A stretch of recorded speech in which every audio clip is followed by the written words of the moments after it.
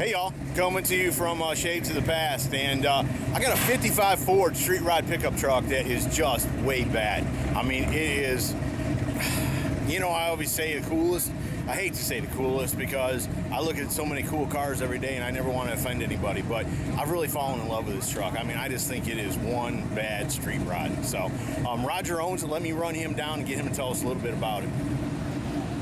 Roger, how are you, brother? Fine, Scotty. How you doing today? Oh, I'm outstanding. A little hot. Yeah, man. Yeah, it's been warm today. It's a great show. Yeah, it is a great show. It's a great show. Did you hear how many cars are here? I really have not. I heard somebody say 5,800. Does that sound about right? That sounds about right. There's a ton. First time here, and it's pretty awesome. Yeah. But out of all those, this truck is one of the things that just blew my mind. I mean, I absolutely love your truck. Thank you very much. I appreciate it. Tell me a little bit about it. Well, I bought the truck in 1990 and built it to drive, and then in 2000 I came to the F100 show. In 2001 I drove the truck down and I saw the upper end vehicles, and I decided at that point that I wanted to redo it and try to bring it up a level. In order to do that, I realized I was going to have a painter, upholstery guy, and have some fabrication done on the frame and chassis and engine, wiring, etc.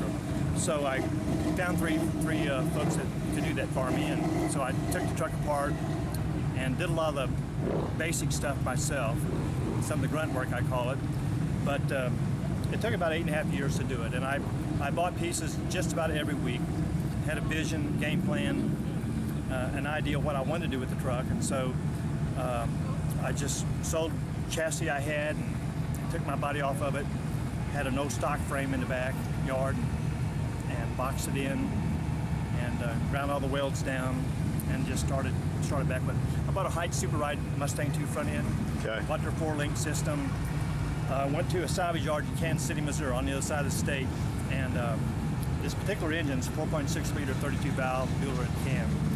I saw one in a 95 Mark 8 that I really liked. I love the tubal intake on it, kind of unique, and so that's what I went after. And bought the transmission and computer and the wiring harness, and then contacted Street Performance. They polished the transmission case for me, and then a gentleman by the name of Rick Berry, who at one time worked for Street Performance, streamlined the wiring harness for me.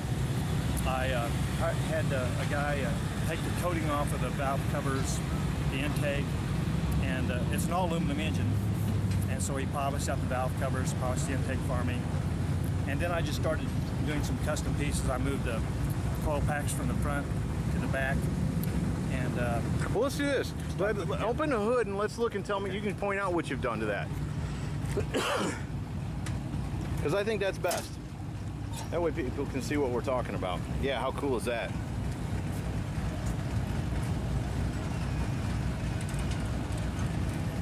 made a couple prop rods. Oh man! To support the hood. Holy smokes! To keep the wind from catching it. Right. And so you can see, Scotty, the detail work that I've done, and a friend of mine that is a machinist made the valve cover, the wiring harness covers for me. There is no wires. So I got you. On that side, yeah. They're over on this side too. You just can't see them. He's talking about to cover up the spark plugs that go on top of the valve covers. Spark cover wires. Right. Arizona street rods. Took a piece of exhaust pipe and made my air intake. Oh wow. Then I took the generator and polished it. You know, the timing chain cover. Was that a generator or an alternator? Alternator. Alternator. I'm sorry, alternator. No, that's all right. And polished it out, polished it. Now, is that the stock location of that alternator? Yes, sir, it is. Okay, because it looks custom sitting down in there, tucked in there. Yeah, it's basically a stock engine.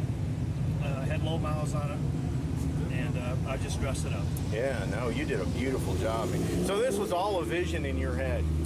The paint scheme came from a 57 Ford retractable hardtop. When I was a kid, first one I ever saw was black over red. Right. It had the gold Ford emblems down the side, and so I always had that back in my mind. And I saw that the two-tone trucks were kind of catching on a little bit, so I opted to go with that paint scheme. Cool. It turned out to be People like it.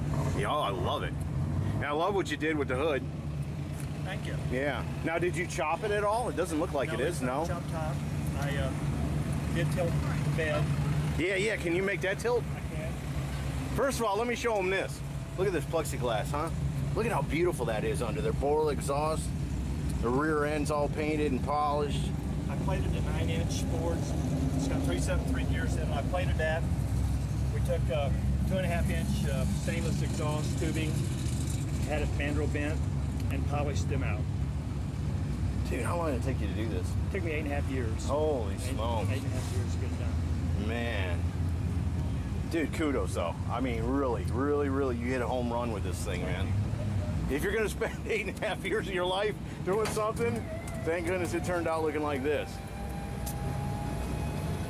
That's in case he wants to go to Home Depot and haul some mulch. Man, look how beautiful that is.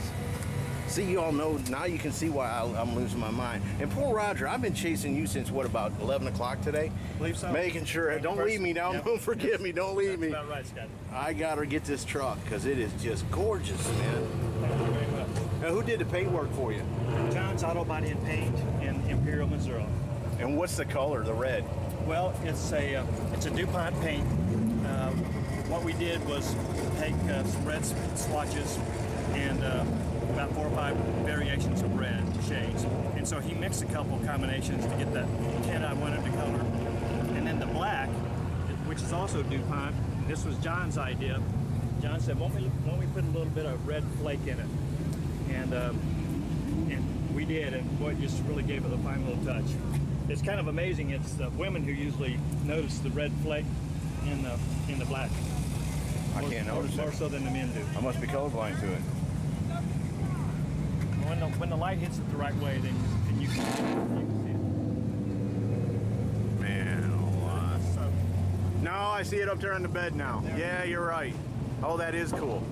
Another feature on the Scotty that I think is pretty cool is the grill, and it's a custom piece that a friend of mine, by the name of Terry Holton, who had a body shop in Russell. Well, he still has a body shop in Russellville, Arkansas.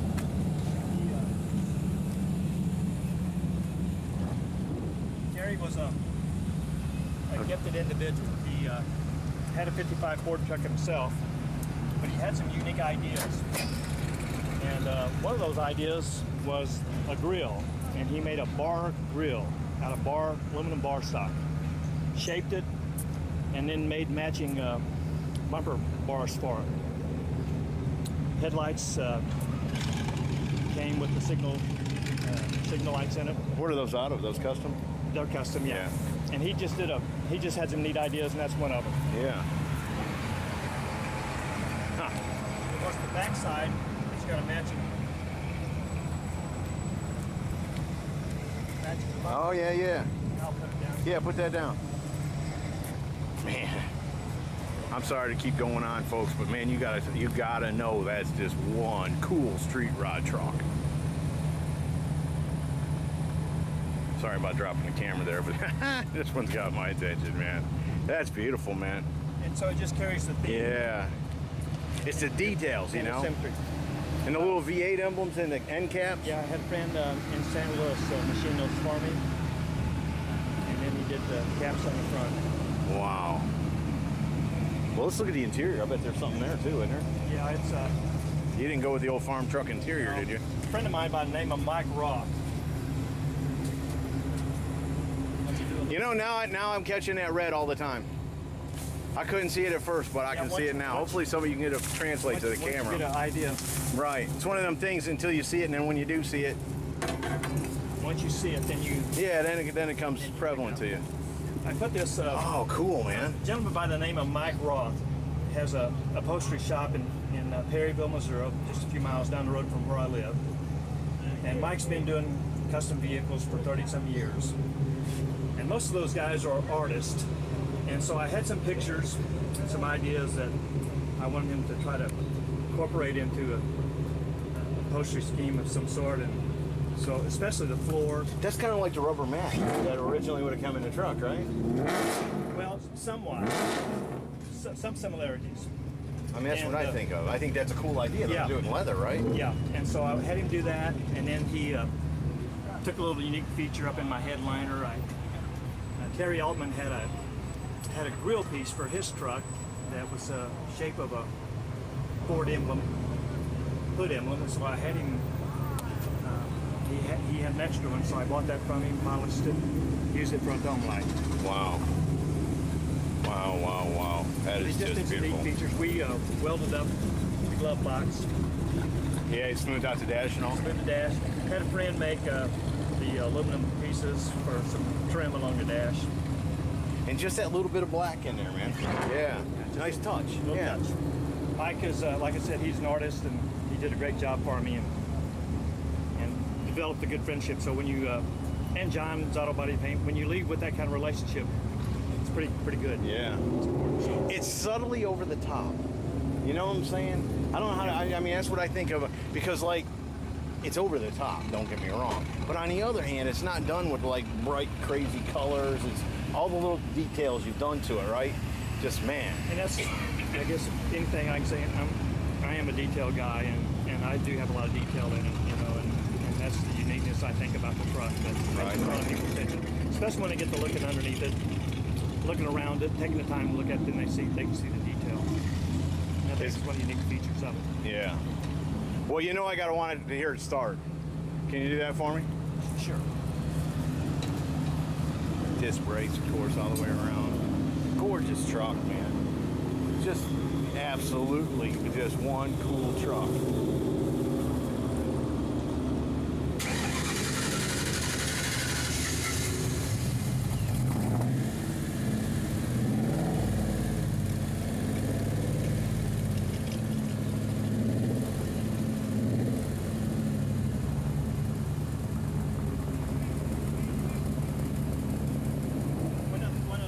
You got some LED lights in the wheel. Oh yeah. Oh yeah. Very cool.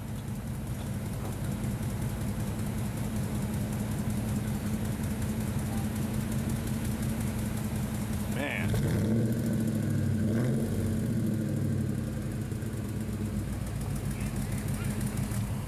Yeah, it's just got a mild sound to it. It's not like a lot of these big blocks we hear going out of here and all, but yeah, it sounds good, man. Borla exhaust. At the time, they were the only ones that made the stainless. And, right.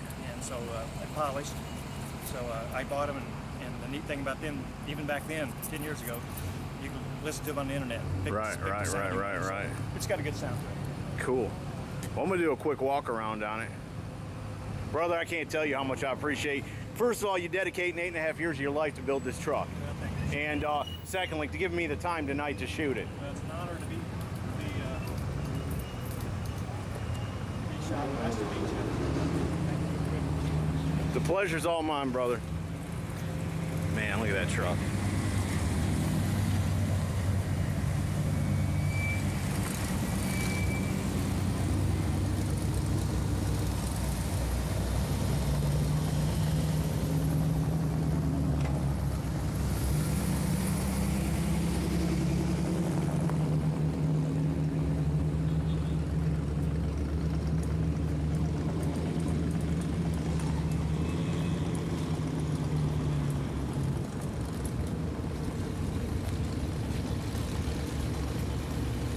Folks, I hope you've enjoyed it.